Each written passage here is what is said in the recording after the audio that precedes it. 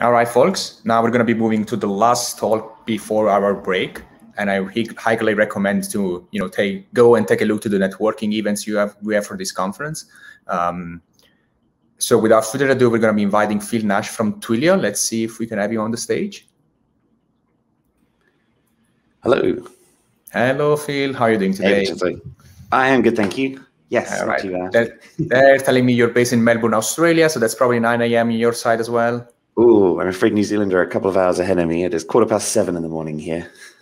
All right. You got a coffee and everything you need? Or? I've had a coffee already. I've got through that just to make sure everything is you guys seem to be all very you guys seem to also be very prepared about this. That's great.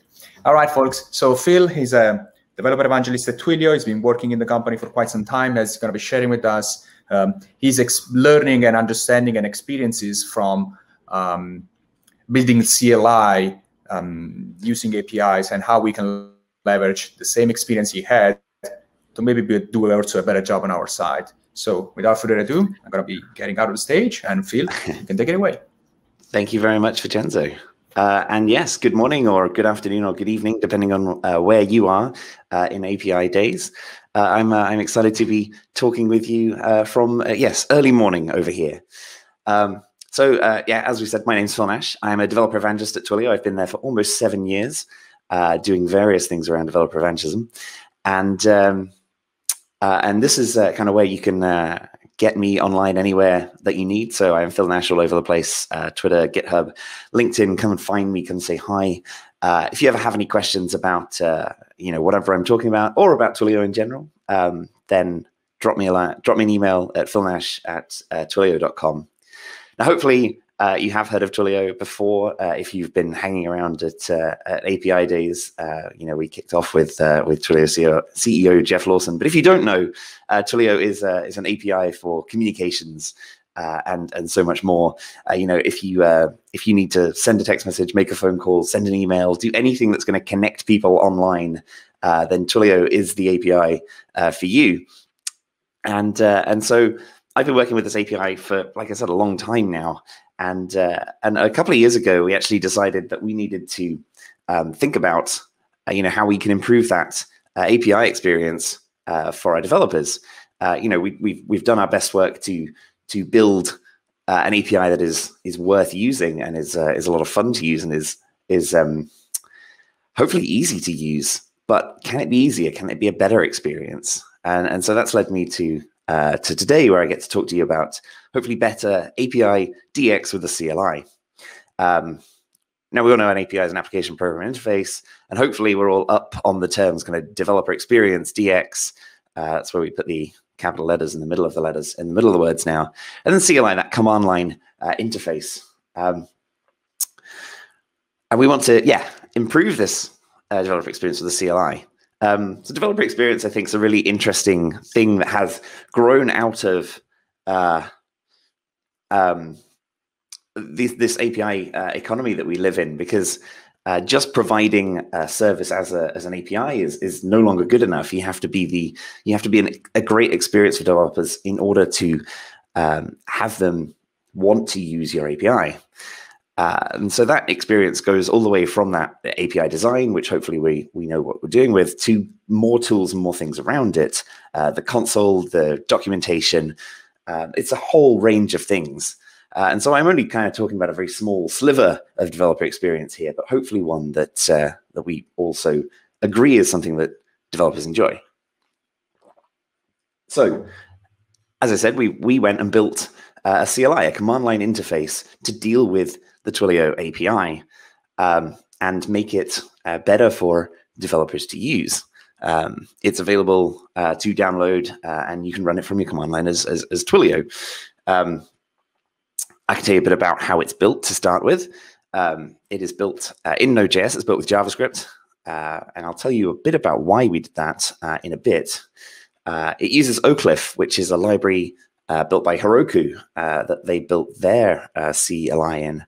And so that is a battle-tested and hardened framework for CLIs that has allowed us to be very productive with it. And then you can install it using NPM and or Homebrew if you're on a Mac.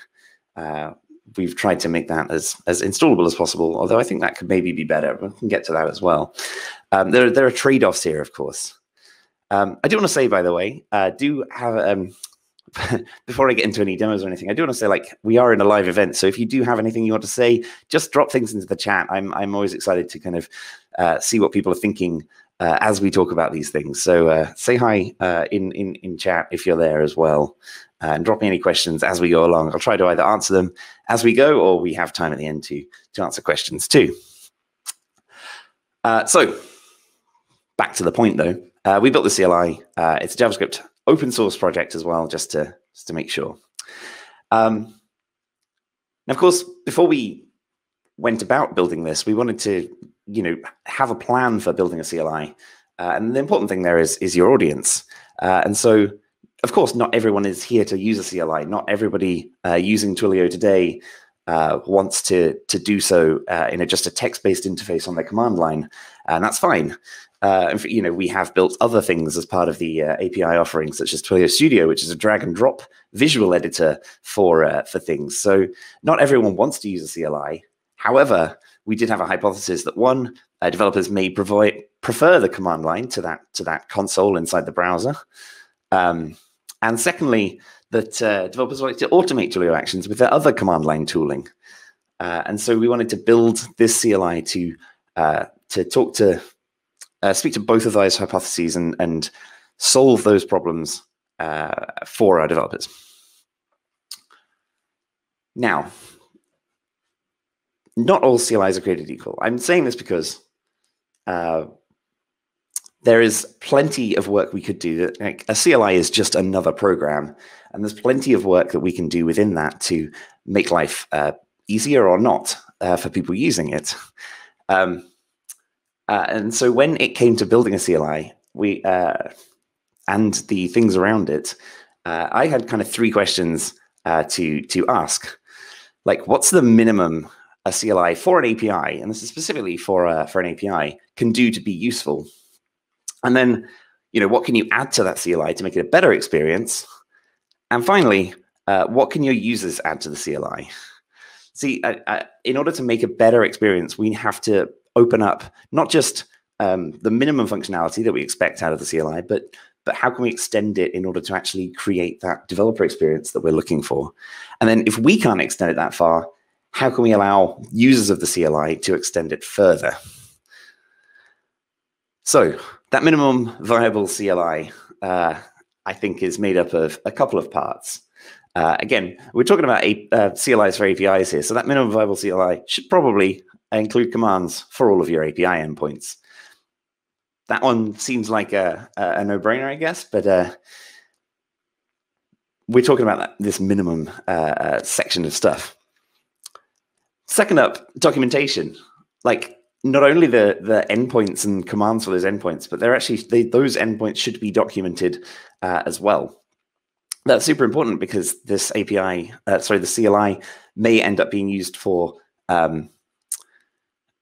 use for finding out about those commands as you kind of plug them into the thing, and again, moving people using the CLI from the terminal back to the browser in order to check the documentation is not a great experience. So documenting things up front is really useful.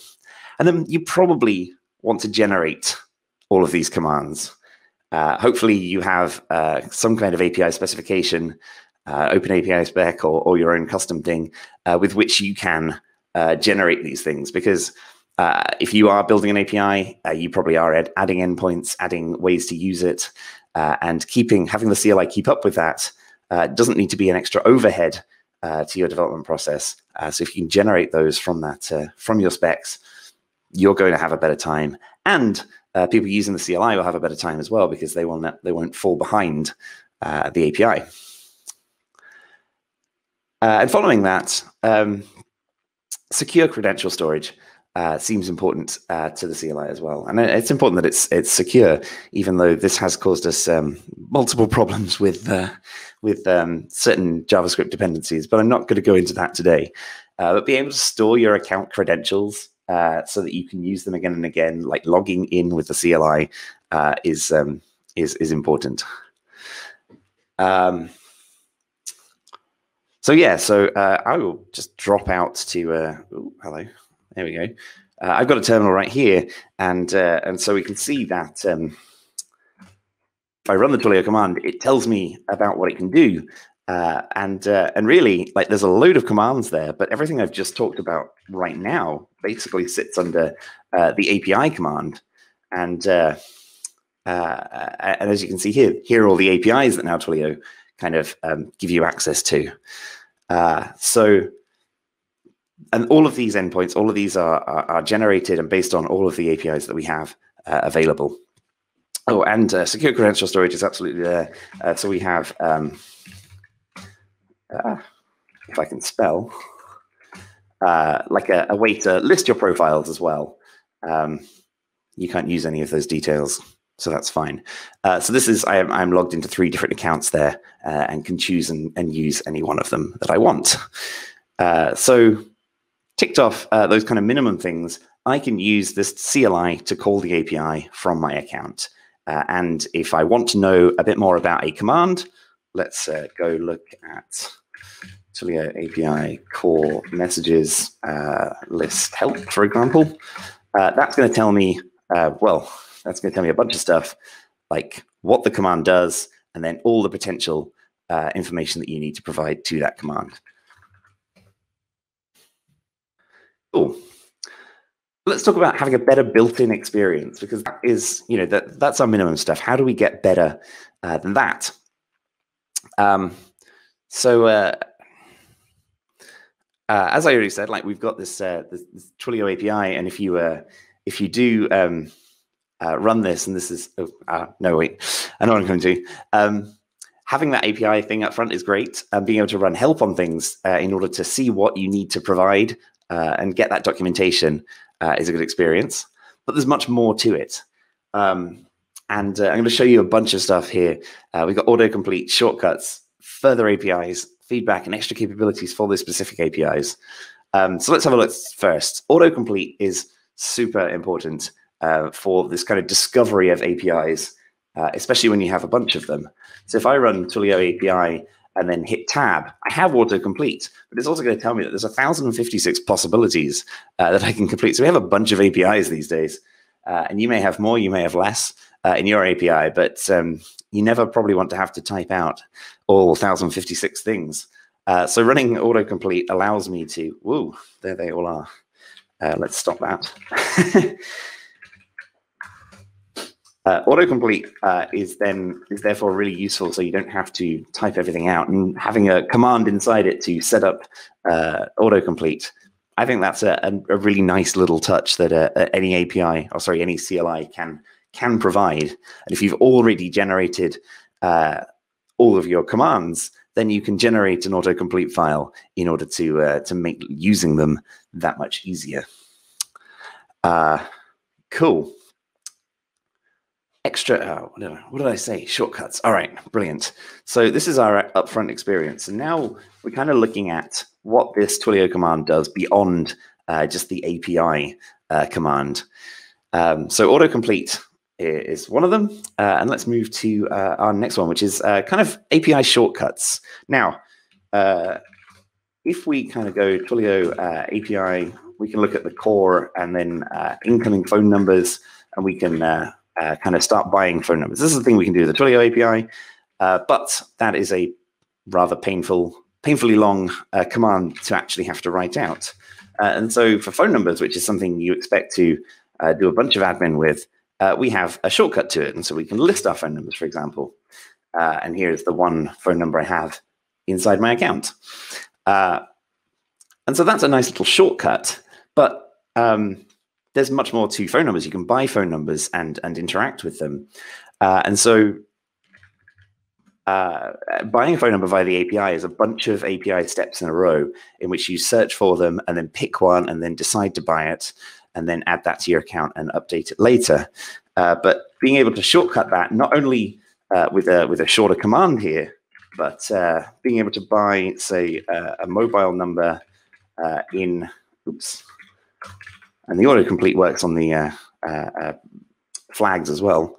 If I want to buy a mobile number in Australia, for example, not only is it going to give me that list, but actually gives me an interactive experience with which to go ahead and buy this. I'm not going to buy any new phone numbers right now, but as you can see, I just move through these and decide to purchase as we go.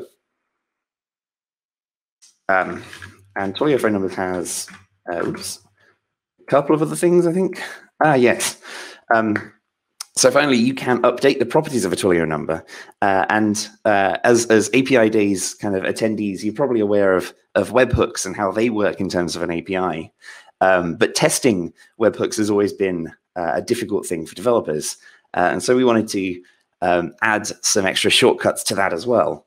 And one, I think, really smart thing, and this is not my idea. Most of this is not my idea. I'm just excited to talk about the CLI.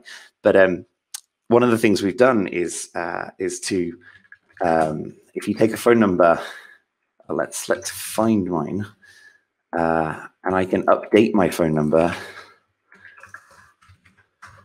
Update.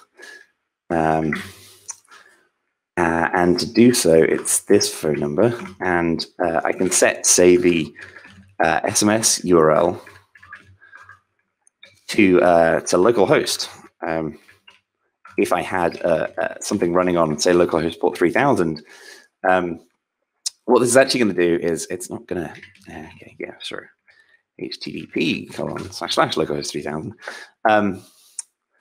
It's going to try and update that, but it's going to recognize that I'm using a local URL, and this actually starts up ngrok to create a tunnel, and then takes that ngrok URL and sets that on the phone number. So this makes testing phone numbers and locally running applications with webhooks really, really easy. And it's almost a hidden feature, this. If you didn't know, we try and tell people, but if you don't know, if you know you can set the SMS URL or the voice URL to localhost, then testing, yeah, becomes super easy. I'm going to stop that right now. So yeah, shortcuts like that and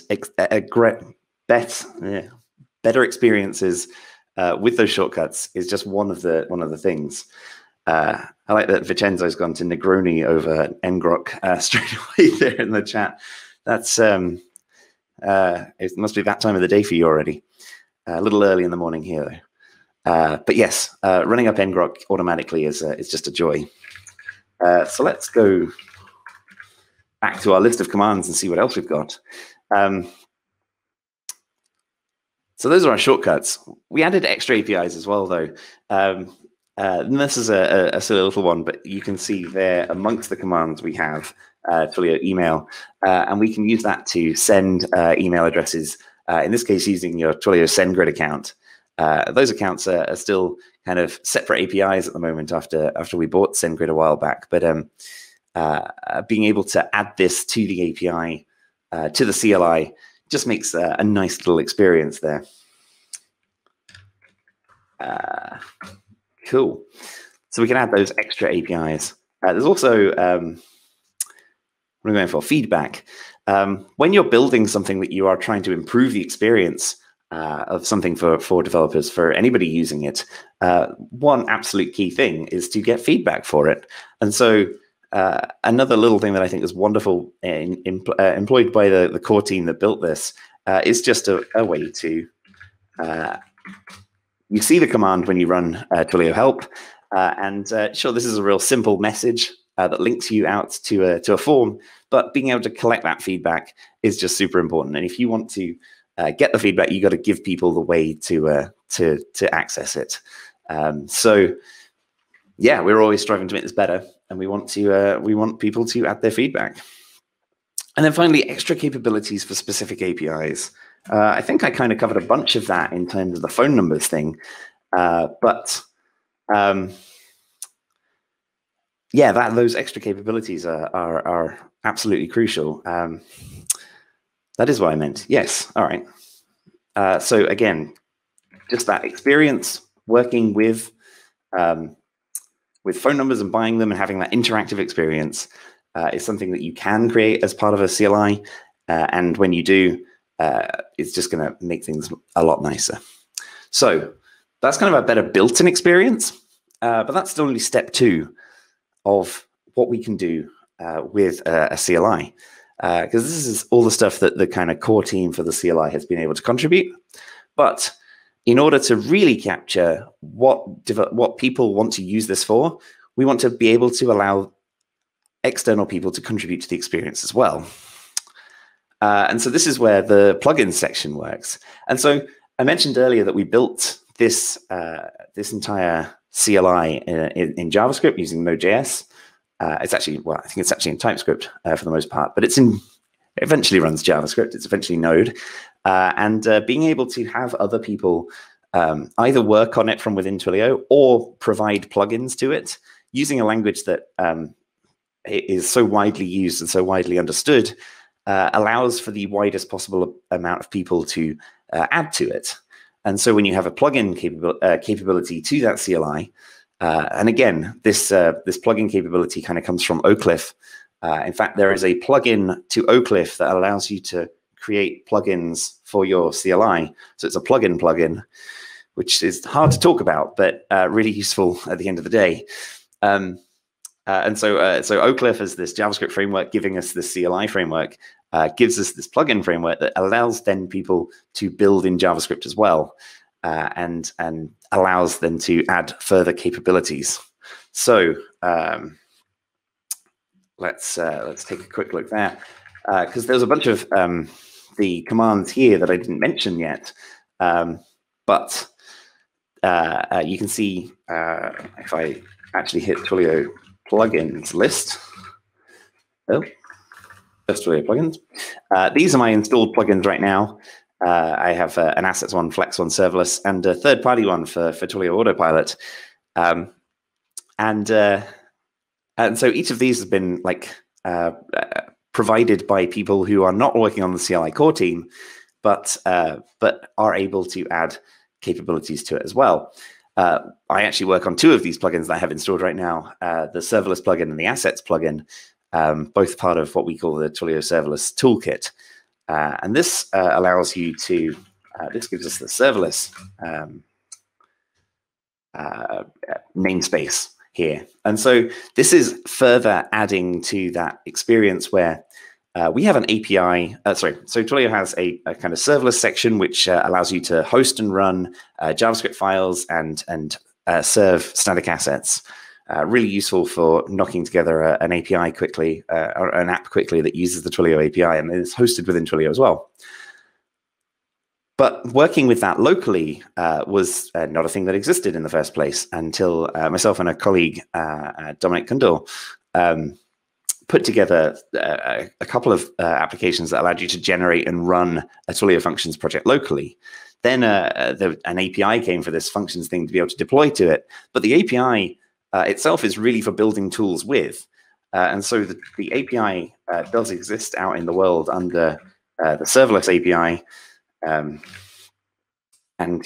we have API services, function services, and then within those services, a lot of other stuff.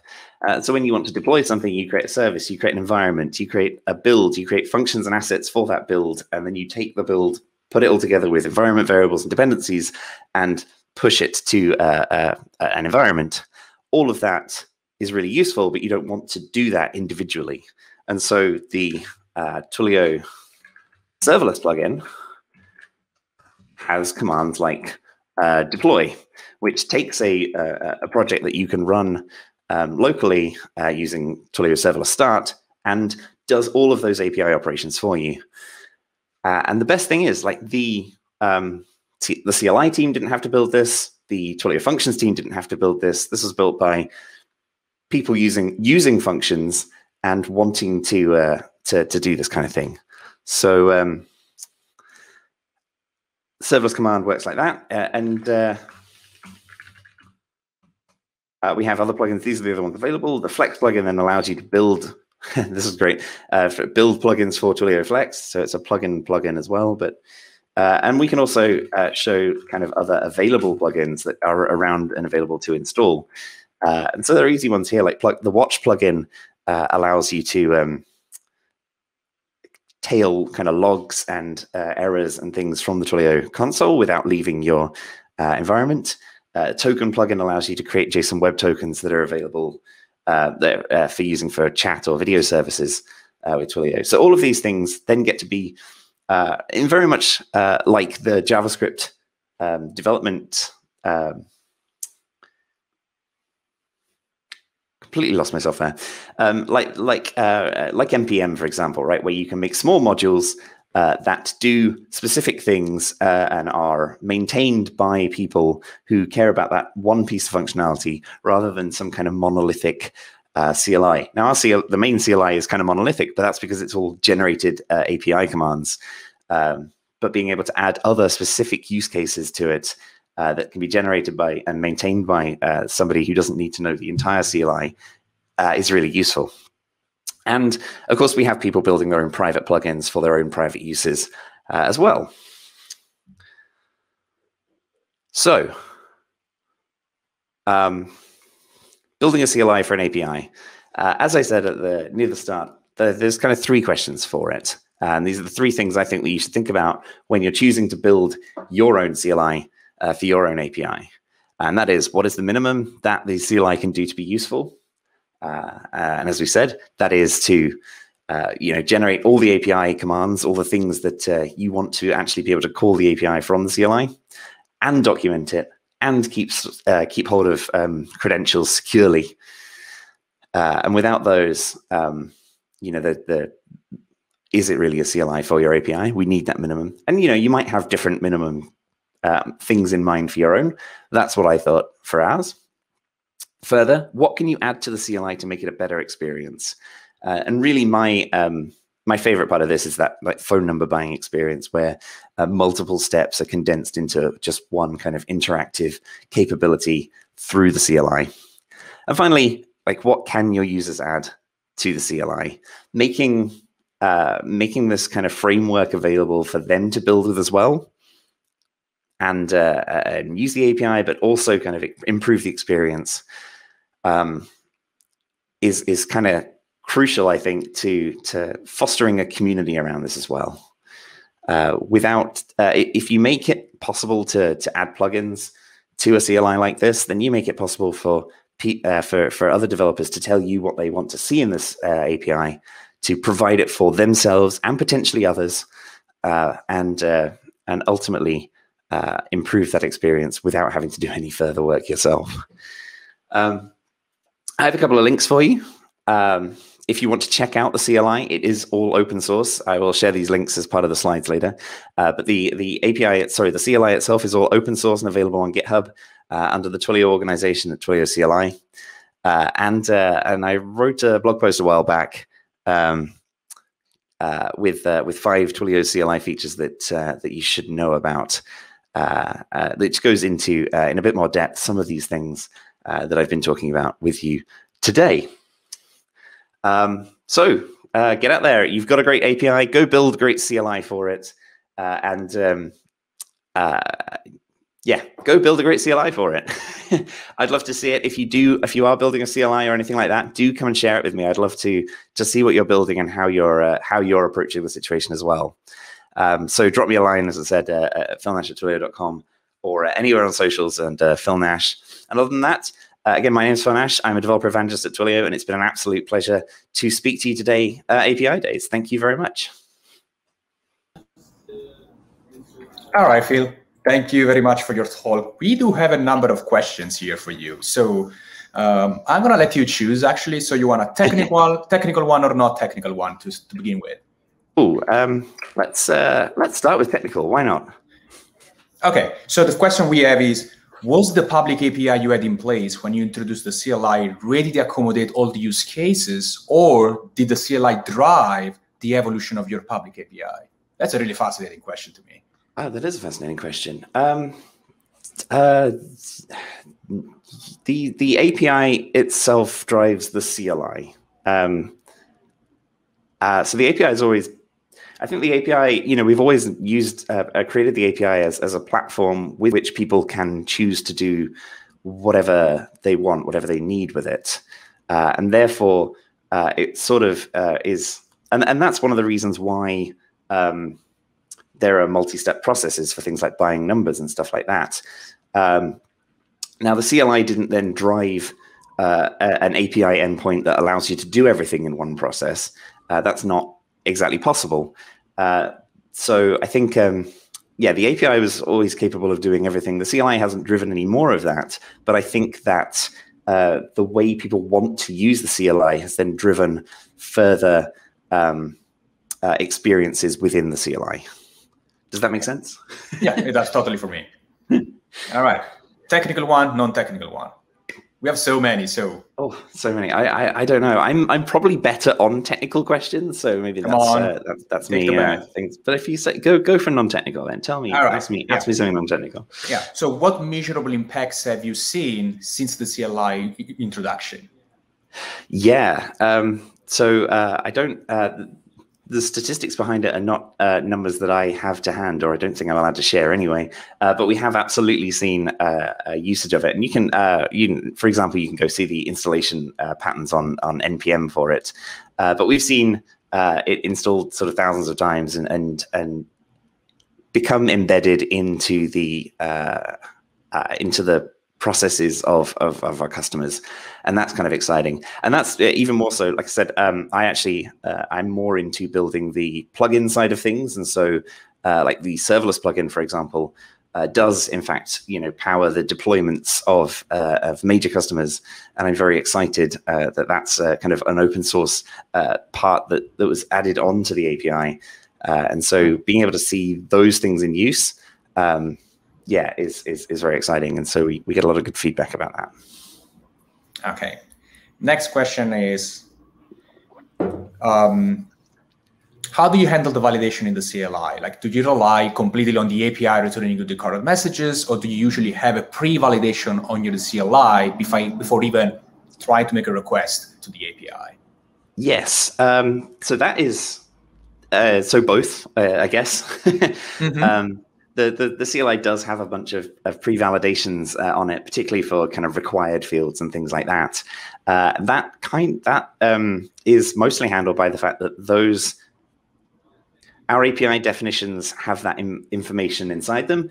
That allows us to generate the CLI that then can have those validation definitions into it. But also, we generate our documentation from that, which tells you what are required and what the formats of particular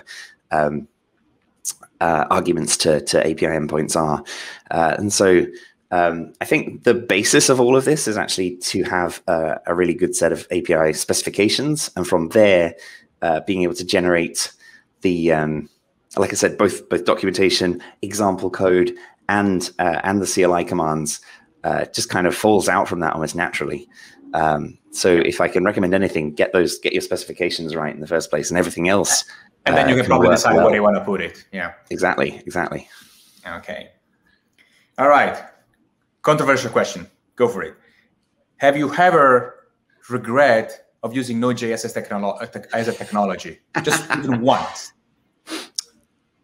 Well, I'm a JavaScript developer. I'm not gonna bash the language in any way. I think the only thing that I would feel bad about with that is that it can sometimes make installation more difficult if you're trying to get the CLI into the hands of people who don't normally have a Node.js environment themselves. And so, like I said in the middle, like Homebrew is one of the installation paths. But that only works on a Mac, of course.